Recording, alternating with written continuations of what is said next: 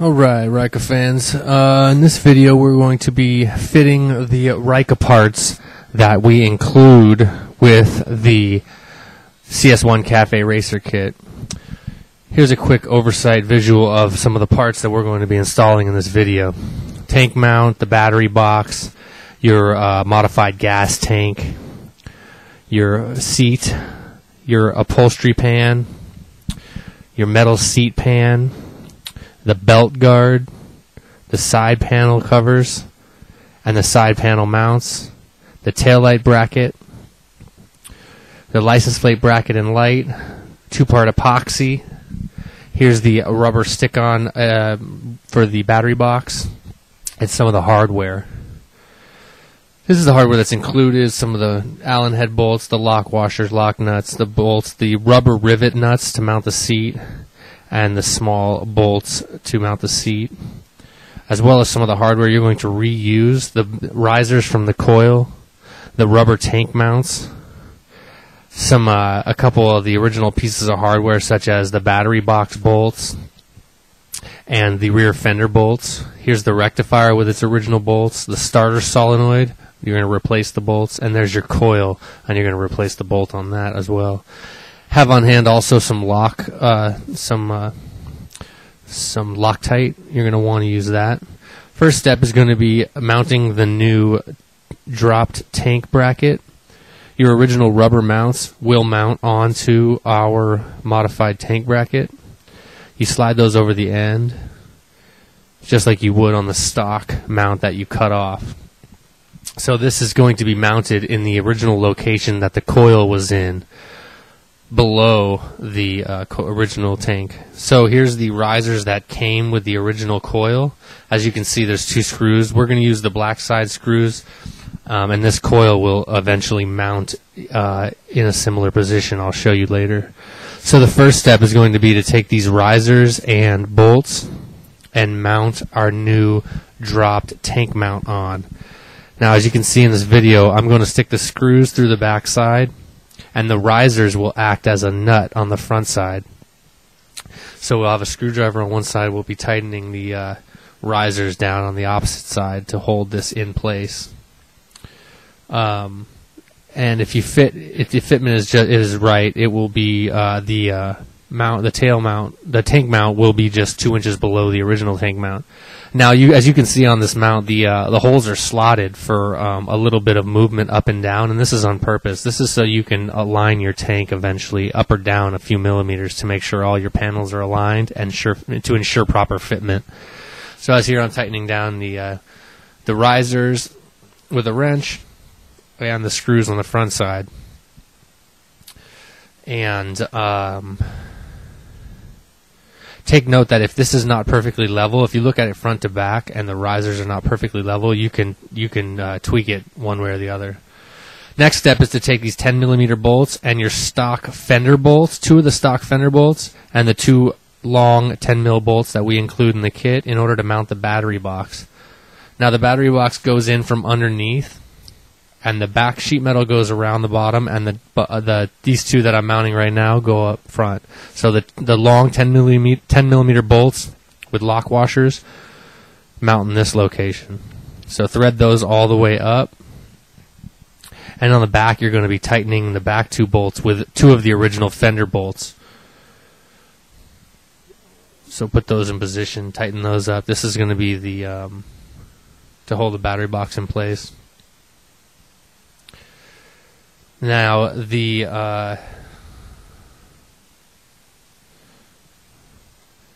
once you tighten up the battery box, the next step we want to do is put the original tank bushings on top of these 10mm bolts sticking up, because we're going to mount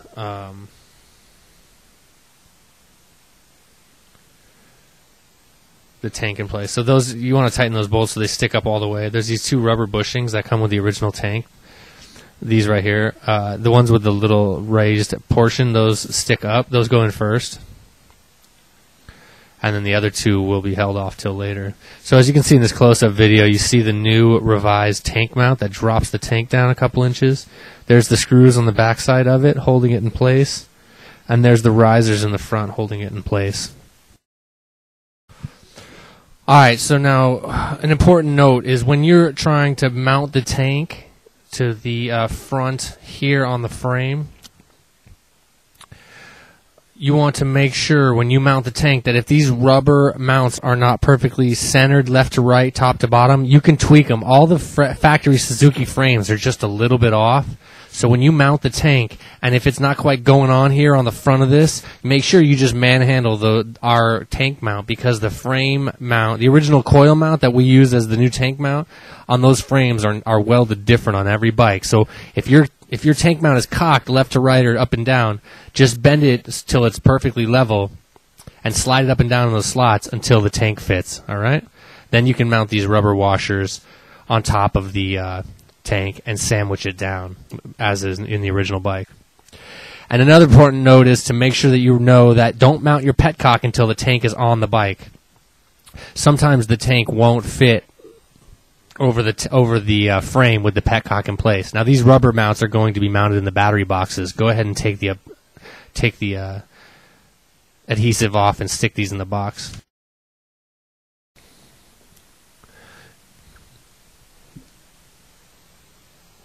So the long one goes here on the bottom of the box, in between the bolt holes. Make sure you center it just right. And the shorter one's going to go on the inside front of the battery box.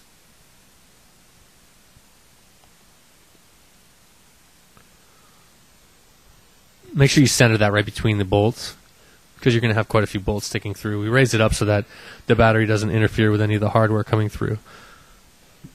So here's a shot of the inside of the battery box and the rubber that we have stuck to it now. So the rubber piece on the front and the rubber piece on the bottom isolates the battery.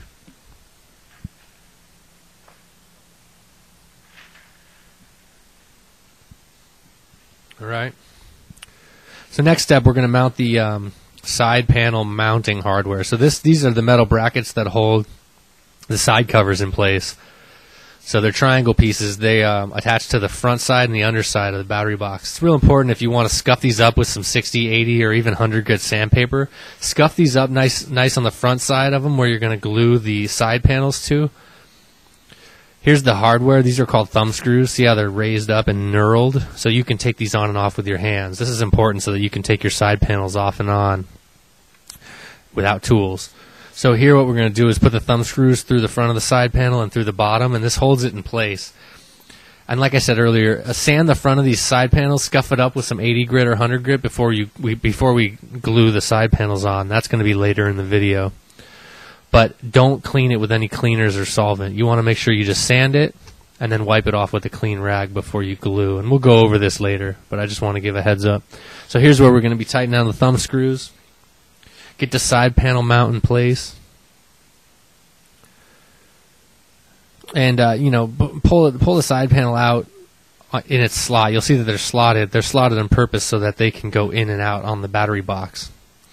Here's a close-up shot of the two side panel mounts in place. See the thumb screws are holding them in position. There's two thumb screws on the bottom as well. Those hold the slotted position.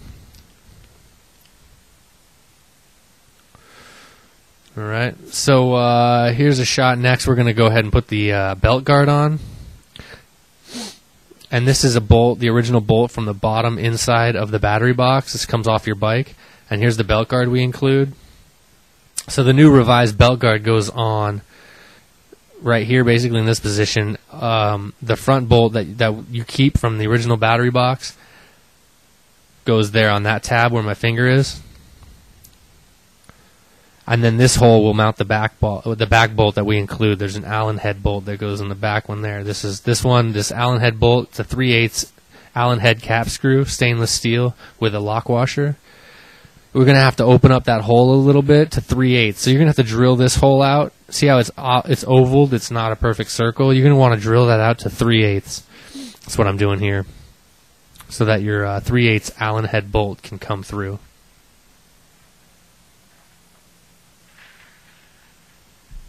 Now you're going to mount your belt guard in place. Put one of the factory battery box bolts on the front of the belt guard, and then the stainless Allen head bolt in the back of the belt guard. Taking care, if you notice, the front slot is slotted on purpose once again so that you can make sure that the belt doesn't rub against the inside of the belt guard. Here's a picture of the close-up. There's the belt guard, the back bolt in place, and then the Allen head bolt holding the rear of it on. All right, with a lock washer there. All right, next we have the seat pan.